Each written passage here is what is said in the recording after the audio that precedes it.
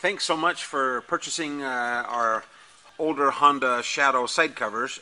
These will make your bike look a lot nicer.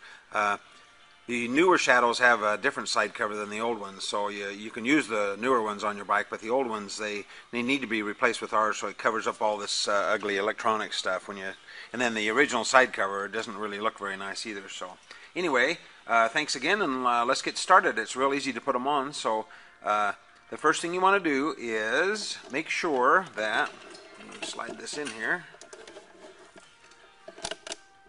make sure that your rubber grommet on this flange back here is in good shape. I mean, reasonably good. We're just going to run a bolt through there, so it doesn't need to be super good. But one thing you can do is you can steal this one off here, because we're not going to use this one now.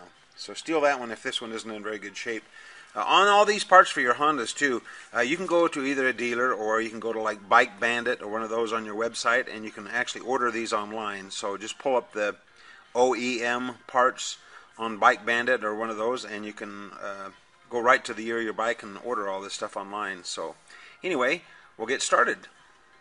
First thing you want to do is we're going to snip this little tab off here and relocate this little clip down below here. So go ahead and snip that little tab, and we'll take this off and then we'll move it. Okay, if you'll notice, I just wire tied this little connector down here on this wire just to kind of get it out of the way and have it fit flush in there. So go ahead and do that, and then the next thing we want to do is remove this screw right here. It's the little black one that holds this plastic side cover on.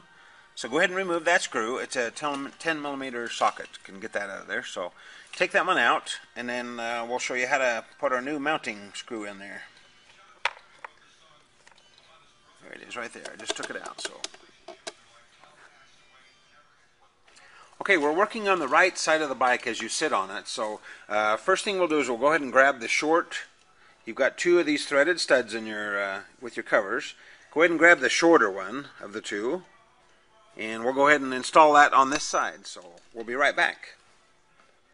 Okay, let's go ahead and spin the acorn nut on that one end like this. We'll use that to drive the screw into the bike, and then go ahead and put the small 6 millimeter nut and a washer on there like that. Go ahead and spin it on there a ways so we have some clearance there, and then go ahead and put some of your blue Loctite on the end of the screw.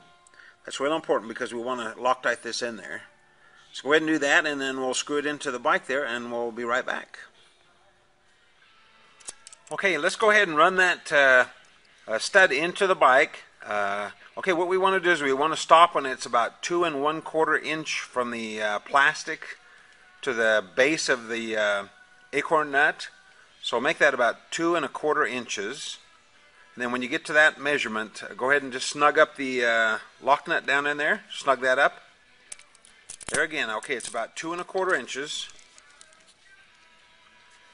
from the plastic back in the back there, the plastic to the base of the acorn nut.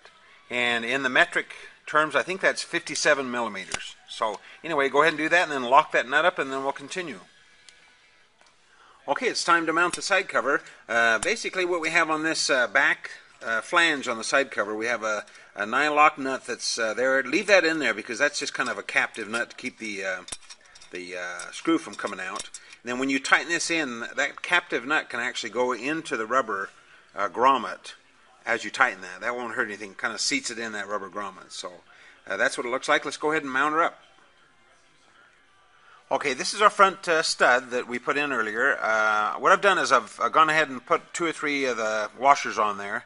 It's not a bad idea, just kind of space it a little bit, and these will be extras in case you lose one of these on the other side there. So, and then just run your 9-lock nut till it's just past the threaded stud. You don't want to run it in too far. You'll have a sharp edge on the screw there to snag yourself. So anyway, just run that one in there until the 9-lock's just past the stud there. And then on the back, lower the camera here. Just go ahead and tighten that one up. Be sure and put a washer on the back side, and then tighten in the 9-lock nut. And then just go ahead and snug that up until the side cover is nice and solid on there. It'll wiggle a little bit, but you don't want to rattle. So I just tighten that up just where it's kind of snug and it won't rattle on there. And that should be it on this side. One thing you may want to do, I'm going to go ahead and take the screw out and paint it black. And this is that one that holds the plastic on the above the side cover there. It's not the one that we gave you, but this one up here. And then I'm going to go ahead and paint that stud black with just a paintbrush. You can kind of see it down in there, and it wouldn't hurt just to paint that black and make it look real nice. So let's go ahead and do the other side. Okay, it's time to do the left side of the bike. We'll basically do it the same way. There's just a couple of little differences. Here's the key, the ignition key, so this kind of orients you a little bit there. One thing we need to do is we need to make sure the wires are routed around here like this so that they fit flat. So when you put the side cover on, they won't interfere.